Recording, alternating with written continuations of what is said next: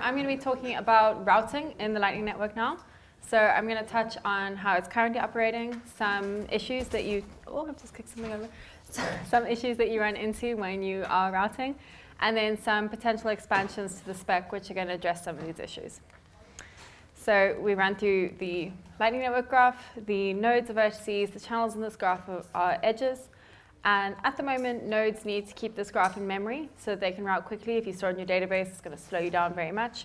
And that's sitting at about 40 megs, which is acceptable at the current state of the network, but we do expect this to grow.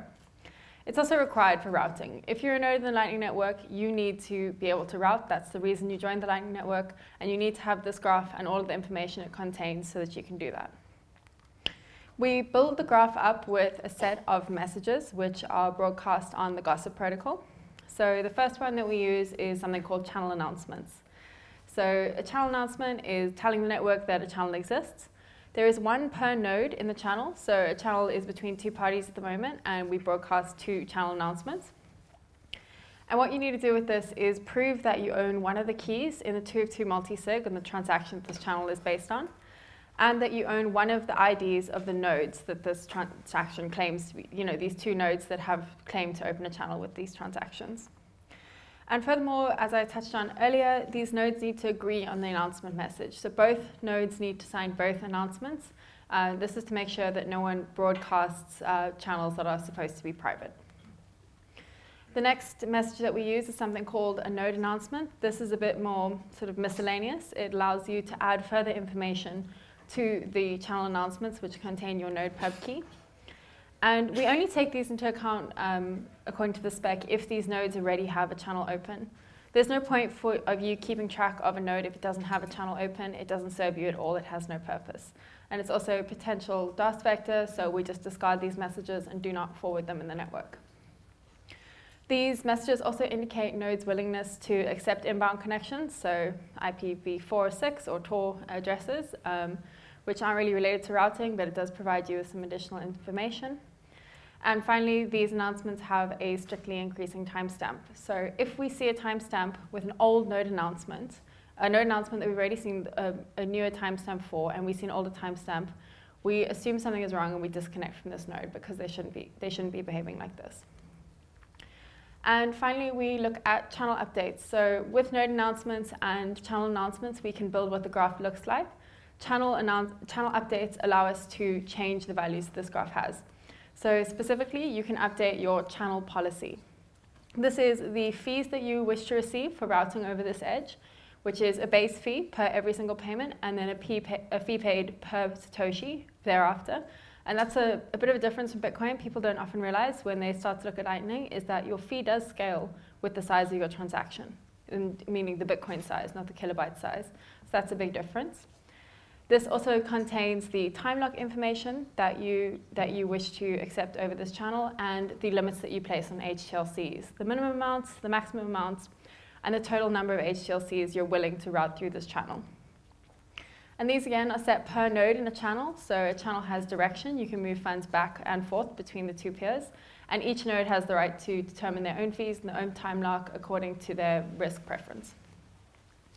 These messages can also be used to keep your node alive. So if you haven't done anything for 2 weeks, your channel will be pruned from the graph in most implementations. So you can send out one of these to keep alive. However, these messages are currently flooded, and they make up a very large portion of network traffic, almost 40% last time I looked, which was about 2 months ago. And this is generally because nodes are flapping online and offline a lot. So every time they come back online, they send out a new channel update message to indicate what their current rates are. And this really clogs up the network a lot, and it's a bit of an issue at the moment. So one of the first problems, and one of the biggest problems we face in routing in the Lightning Network, is that of unknown channel balances. So we advertise in that channel announcement the capacity, but not the balance. So if I say I've got 2 Bitcoin in this channel, it might mean that all of it's on one side, and I can route outwards, but I can't receive anything on that channel. It might all be on the other side, meaning that I can receive inwards, but I cannot route outwards. Or it might be balanced, meaning there's Bitcoin on both sides, and I can route in either direction. And when you try and traverse an edge which doesn't have any Bitcoin in the direction that you're moving, you get a temporary channel failure on your payment. So this is when you calculate a route, it includes that channel edge, but it doesn't actually have any Bitcoin on the side that you're wishing to move across. And this means that you're routing a temporal fail. So what a lot of the implementations do is they implement iterative routing. This means that you retry again, so you try and calculate a new route and either exclude that edge entirely from your graph temporarily. You don't ban them for having unbalanced channels, you just take them out of this specific iteration. Or you can intelligently decrement the chances of using that channel in a routing algorithm. So both of those options. But the trade-off you have here is that you have to run the pathfinding algorithm again, which I think for most of the implementations is Dijkstra. It's a pretty computationally expensive thing and leads to a really bad UX if you're sort of constantly waiting for this route to succeed. Another option that was brought up on the mailing list recently is to rebalance channels in reaction to these failures. So if you are a node and you're routing a payment and it arrives and you actually do not have capacity, you can, in that moment, do what's called just-in-time routing, so to make a circular payment back to yourself to make sure that you actually have coins on that side. And while this, in theory, sounds like a really great idea, one of the problems is that you will incur fees making that circular payment back to yourself. You also need to have more than one channel.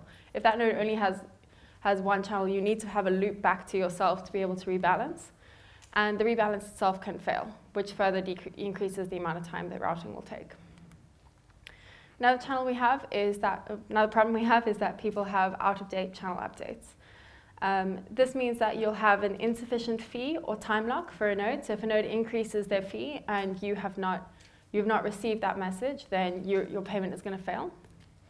However, these updates do take about 10 to 15 minutes to propagate through the whole network because we use this really basic flooding mechanism. So nodes are fairly tolerant of you being out of date. However, a lot of the issue comes in when you restart a node that hasn't been online for a long time and you get completely bombarded with these channel updates. And generally, if you're a mobile app, which is the kind of node which is open once in a while, you don't want to open it up, have to wait for a whole bunch of things to download, and then make a payment. You want to open it up and pay. That's what you opened it up in the first place for. So there are a few solutions here as well. The first is to requery for updates. So when you receive a policy failure, you'll know that you got the fee or the time lock wrong or the number of HTLCs. So you can query for that specific node's update and then get it.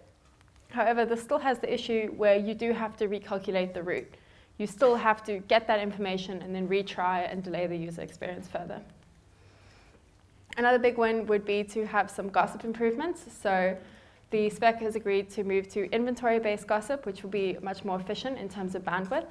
I don't really see any big trade-offs right now. There's a very, very basic flooding mechanism in the network, so switching over to inventory would be a really positive thing.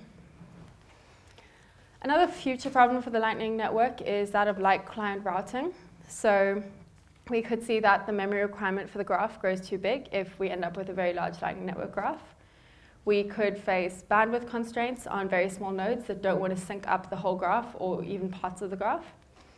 And we could struggle with route computation. So if the amount of computation required to iteratively route, which is a fairly likely situation, given that we do not disclose channel balances, that may become a bit overwhelming for lighter clients. So some of the solutions and trade-offs there are here. The first one is to prune the graph, and I think this is pretty low-hanging fruit, and there's a lot of space for optimization, especially with the current state of the network, which is a 40 megabyte graph. It is still pretty manageable as is.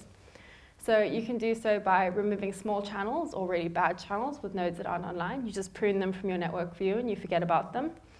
Or you can use a more heuristics-based approach where you learn the expected neighborhoods where your node is likely to transact. So people do have spending habits. Maybe you buy a coffee every day. Maybe you wake up and draw a picture on Satoshi's place, if that is your thing. So you can train your node to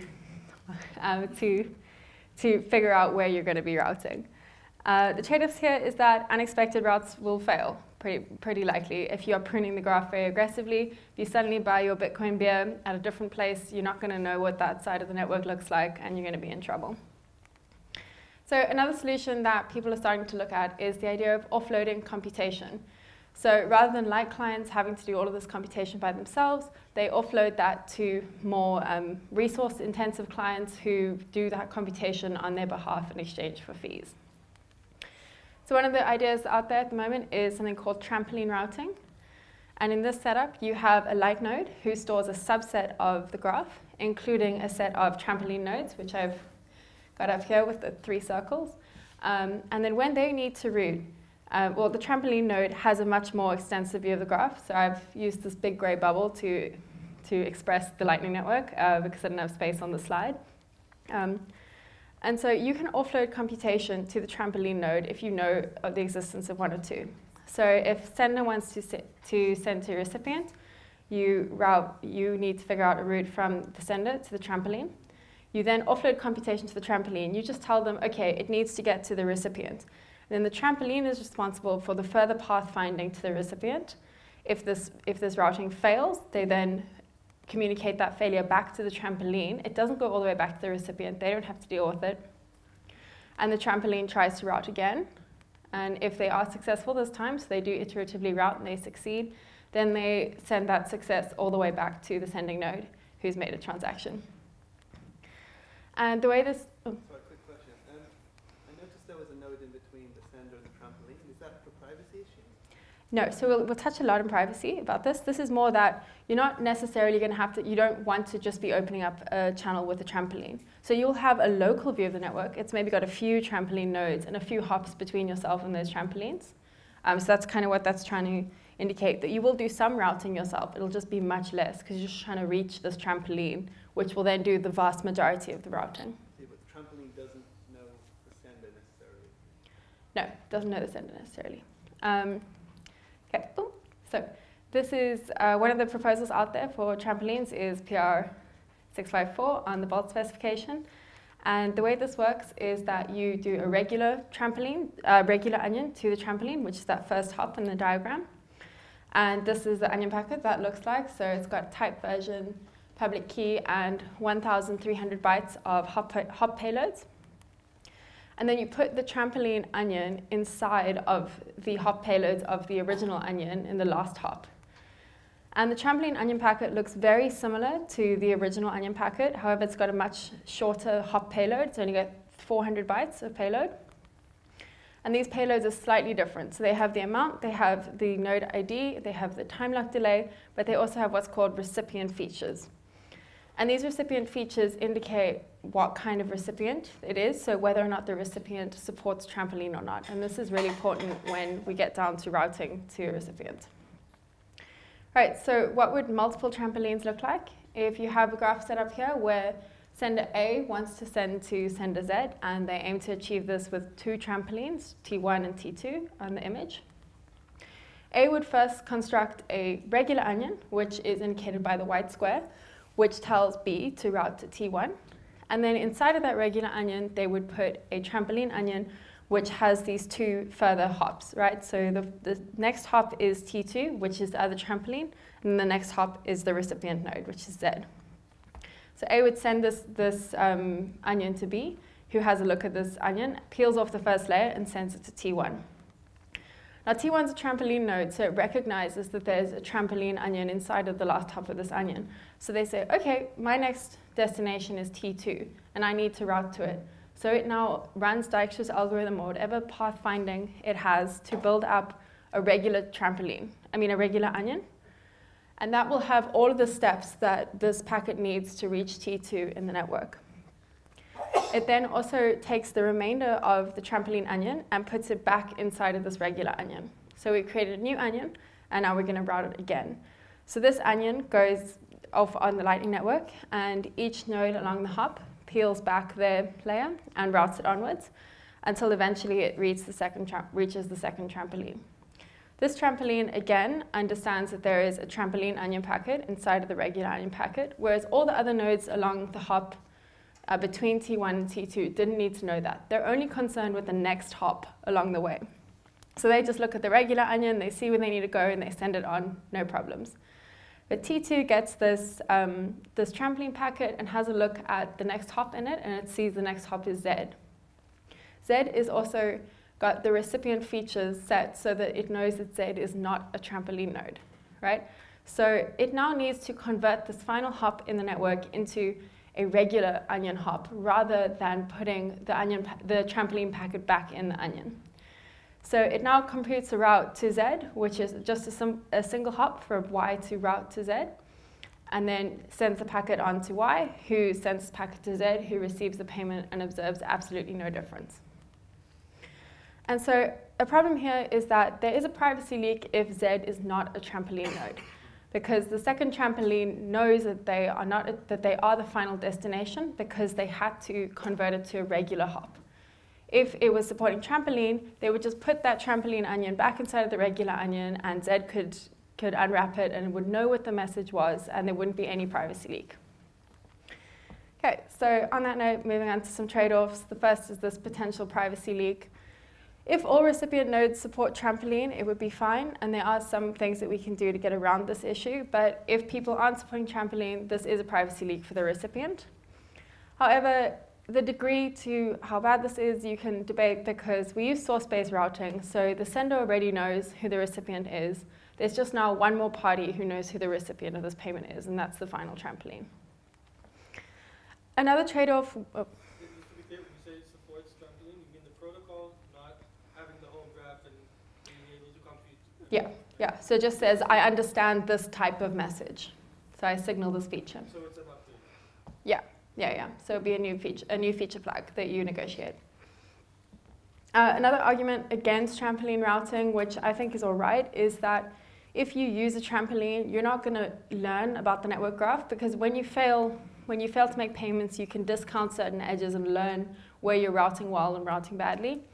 I don't personally rate this one very highly as a bad trade-off, because if you are using a trampoline, you've already chosen to outsource routing. That's the trade-off you've made.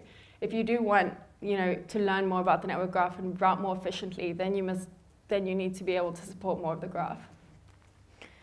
Fee estimation is really tricky with this. You can have a lot of trampolines, you can have a lot of hops between trampolines, and because you don't know what the network looks like, you have no idea how many hops there are between your trampoline and your destination. It might be 1, it might be 15. And you're going to have to give fees for the 15 case, even if it's actually 1. And this is bad for senders because it costs you, so you're going to have some maximum fee that you set. But it's good for incentivizing trampolines. It's good for encouraging people to run these great trampoline nodes where they can clean up on fees because they've got really efficient routing. But nonetheless, it is tricky. And the final one, which is a bit of a nasty one, is the idea of a capacity attack. So much like you do if you want to probe balances in the network, you can lock up liquidity in the network by routing a payment through a very long path back to yourself and then just holding it there. At the moment, this is limited by the number of hops that you have in an onion packet, which is 20. So an attacker right now would have to open up channels to do this, but they can 20x their liquidity. So if I have 1 Bitcoin, I can lock up 20. Since trampoline allows you to create these multiple onions, if you have 1 Bitcoin, you can lock up 60. So it allows that attack to scale a lot more, and it's not entirely clear how we're going to address that at the moment. It is an attack surface which really hasn't been exploited at all in the Lightning Network, to my knowledge. But if we do move into sort of a competitive fee market where people are trying to outdo their competitors, locking up their liquidity with trampoline payments would be a good way to go. Okay. Another way of routing that the spec is currently looking at is something called rendezvous routing. This offloads computation in a different way by splitting the pathfinding burden between the sender and the recipient.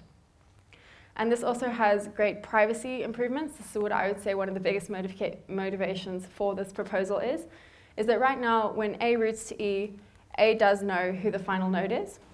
Whereas in rendezvous routing, also if E is using a private channel, the way that you route to a node over a private channel is that they provide you an invoice with a hint. So if the last hop on this route is private, E will just provide a hint indicating that they should route to D, right? And this still does leak your general location in the network graph, which isn't great. So what rendezvous routing does is allow you to concatenate routes at a public rendezvous point. So say that C is advertising a rendezvous point. So this, again, would just be a feature that you set because you support this. the recipient node E would take a look at C and calculate a route from C to itself. And then it would put that route in an onion, so a regular routing packet. This onion would then go into an invoice, potentially, or just be communicated out of band and provided to the person creating that send. They will have the ability to see the first hop in this route, which is C. So A then just needs to compute a route to C, and then they can create an onion, which goes to that rendezvous point, into which the onion to the recipient goes. So then as we route, we start to unwrap the onion each point. So B gets the onion, and then it routes onto C, and C knows that it needs to switch ephemeral keys at this point, which is related to onion routing. So they can actually get the smaller onion out of the bigger one, and then continue to route onto E. And some of the trade-offs here is that we lose a bit of spontaneity. So if you want to receive on the Lightning Network and you first need to calculate a path to yourself, it means your invoices are pretty likely to have a bit more of a lifetime or lifespan limit. So if you produce a route to yourself and then you send that invoice over 3 weeks later, then maybe that route doesn't exist anymore and the invoice is damned to fail because the channels don't exist. And another big one is the trade-off between privacy and cost, right? So if you're sending to someone and you're using a rendezvous point, you don't know where they are. They could be right next to you. You could have 1 or 2 hops to get to them, but because both of you are routing to this arbitrary point, you might end up with 10 hops and end up paying a lot of fees. And that's kind of an inherent trade-off. You're not going to get around it. If you don't want people to know where you are, you're going to be difficult to find. However, this is kind of the sender paying for the recipient's privacy, which isn't great, but that's the way it is. Yeah, thank you. Questions? Sorry, that's it.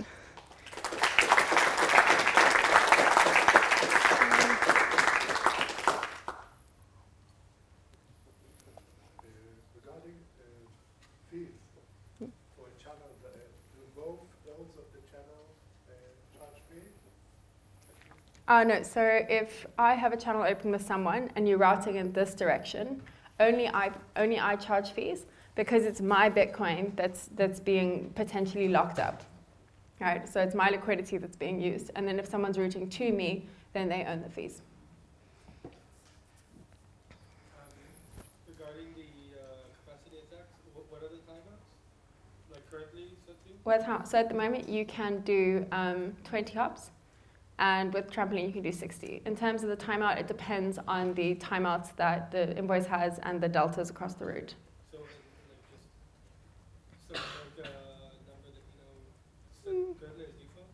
Or? I don't know the current defaults. I feel like you might be able. The default depends on the implementation. But for trampoline, Yeah, the number of hops will not, it's 60 in the very worst case, but in the current source running, the attacker can really use all the 20 hops. Yeah. But with using trampoline, he doesn't control the route between trampoline. So in the worst case, it's going to be 60, but it might be a lot less because the attacker cannot control it. Yeah, but the amplification of 20 is still like a big issue. So how long? I think it's some implementations have 6, right? A delta of 6 as the default. Yeah. Depends. On phone, we put a lot more. It depends on the. I don't remember the default for. Yeah. So I think there's a 6-block delta default in a lot of implementations. So along 20 hops, you're looking at 120 blocks. So 20 hours. Yeah. I think that might be the default. But then also the person at the end of that route might have a minimum timeout, so it could be a lot more. And you can control that timeout at the end of the route, so yeah. And you said that hasn't been exploited? To my knowledge, but great, thank you.